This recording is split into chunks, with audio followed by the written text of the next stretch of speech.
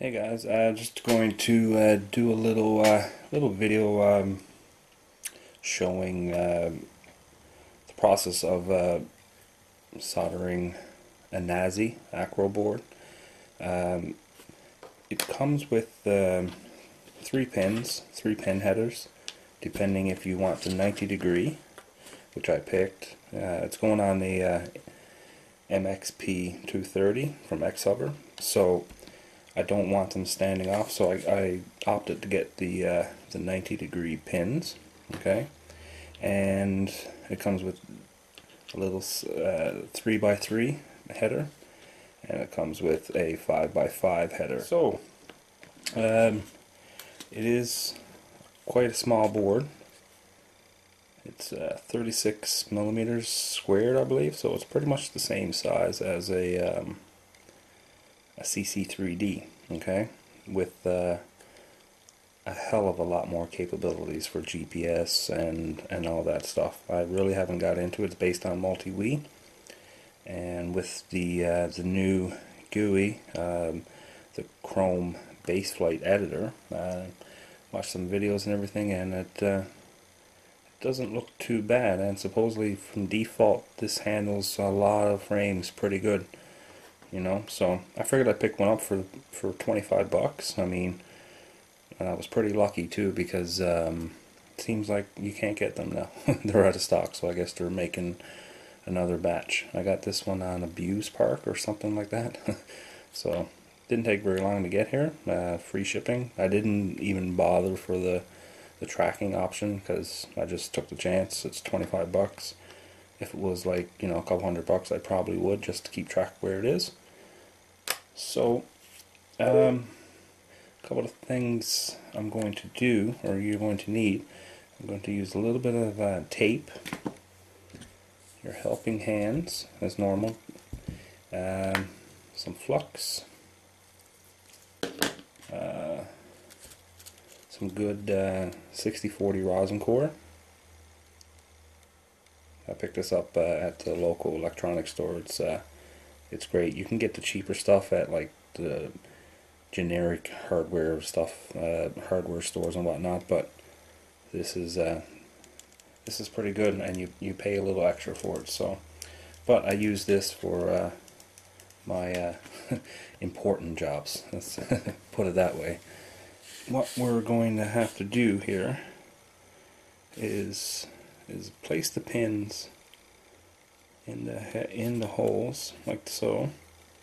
I'm going to turn it upside down, and we just need to solder each pin individually, if you can see that. So it's recommended to just do one corner first and make any kind of angle adjustments to just to make sure you're nice and squared. If you were off just a little bit, I'm sure it's not going to hurt. Okay, and this is the little tricky one here on the side. As you can see, there's tabs on the bottom. You can get this to focus. There's tabs on the bottom, and there's tabs on the top. Okay, and this has to sit flush.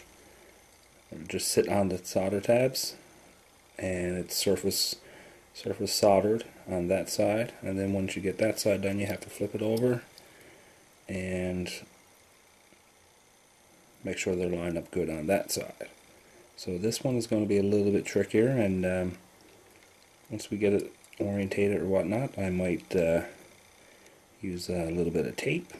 Okay, so I'm going to start with these first. Well, before I forgot to mention the 3x3 header is on the back here. You'll see there's a voltage. You can focus in here. The telemetry. What else is here? Your buzzer. Maybe you have a low voltage buzzer, and what's the other one? Voltage battery. There's some different purposes for that, and there's also some other things here that I'm not really going to get into right now because I don't really know about it, if I can focus. So yeah, there's a couple other soldering pads here for additional add-ons or whatnot if you want to get in with the GPS and stuff like that. So this one, I don't really have I don't think I have a voltage buzzer on hand. I might have one left over from an old KK2. So that is basically was soldered in there like that. And then we have this one that sits here on that. So that's just the basic layout how everything is going to go.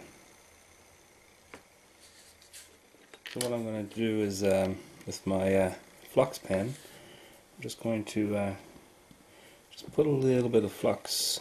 If we try to get this in shot here, just going to a little bit of flux along the board here, just to help the solder flow a little bit. Real nice contacts, so it shouldn't be an issue.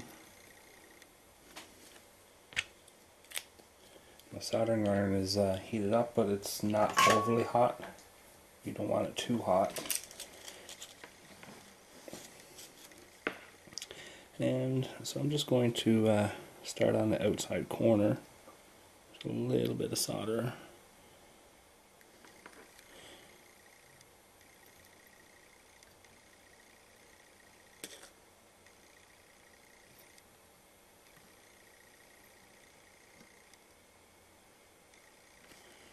That corner.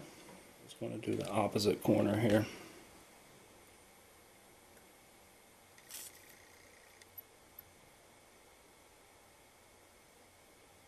Like that, and the solder should just flow through.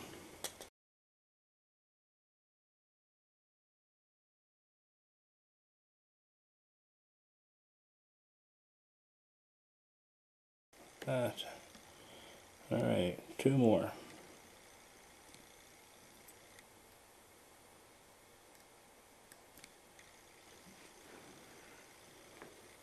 Okay, that looks pretty good.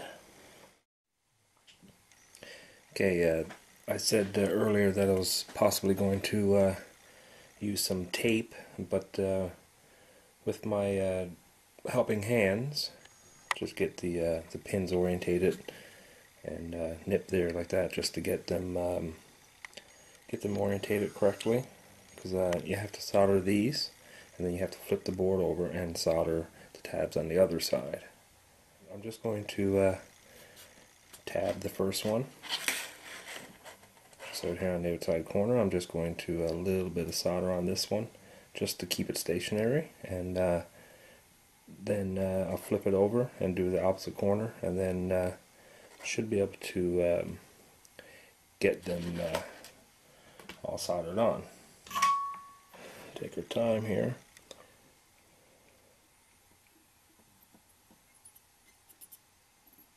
Just like that, just to a little bit more solder on this side. Now that I've got it flipped over, I'm just going to clean my iron a bit here. And I'm just going to heat it up.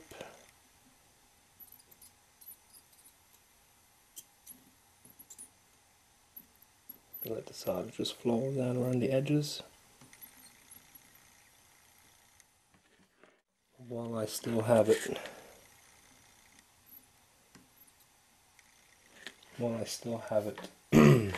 clamped, I'm just going to do the second one next to it. Like that.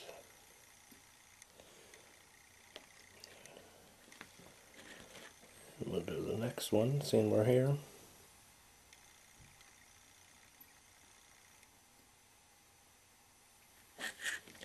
Don't want too much heat.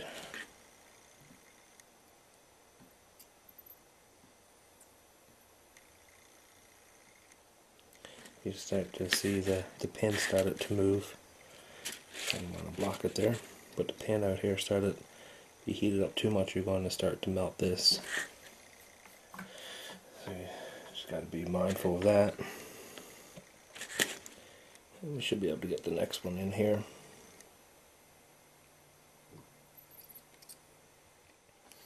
So with this side, I'm going to put a little bit of flux on these and see if I can get this to flow just a little bit better.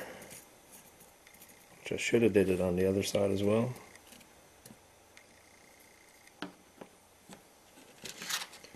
Should be able to release that now. Just keep it stationary. So with a little bit of flux, should help that solder seep into the connection here.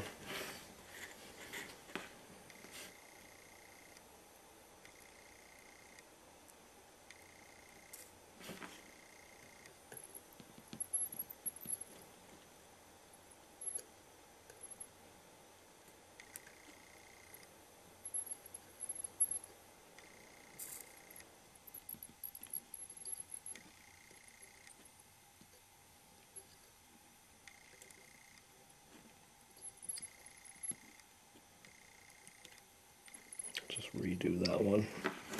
That's a lot more tidier than the other side. So I'm just going to flip it over again and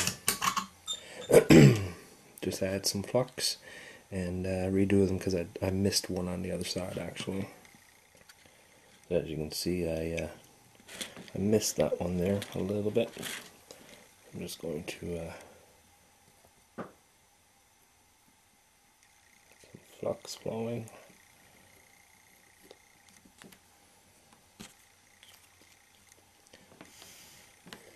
Seeing there's already solder there, I shouldn't have to add any more, just to get it flow a little bit better.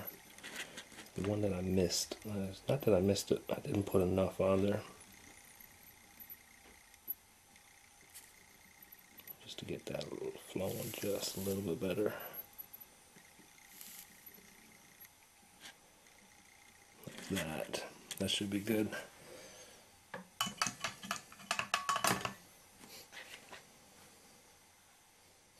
So now for the last one with the voltage buzzer and the telemetry, if you're using FreeSky, you can just going to drop this pin in here like that. So we're just going to flip it over and just going to hold it there like that. I'm just going to lay it flat so I can get this in view. A little bit of flux.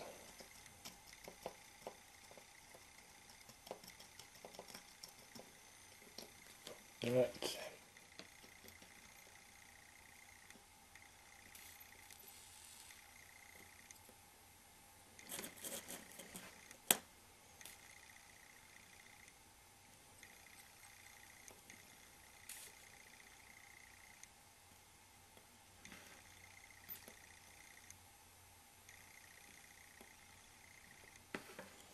And last but not least, just check over the connections here.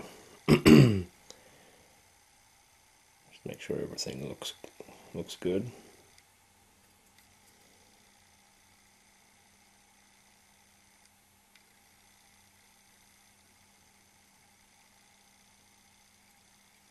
Everything seems solid.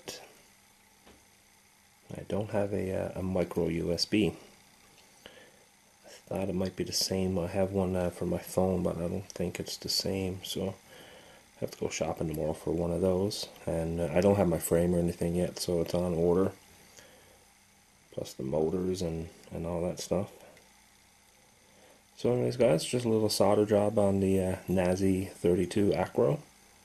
So hopefully you enjoyed, and thanks for watching.